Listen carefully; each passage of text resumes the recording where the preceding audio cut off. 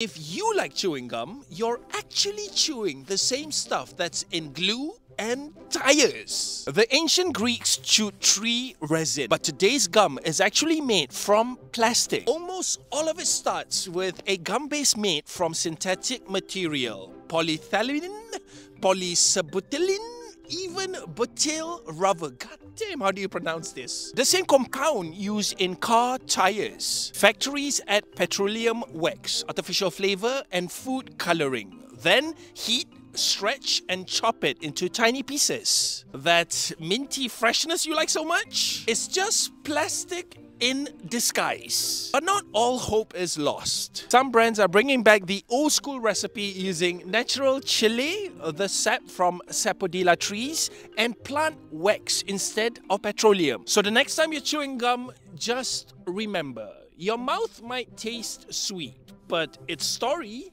is kind of sticky.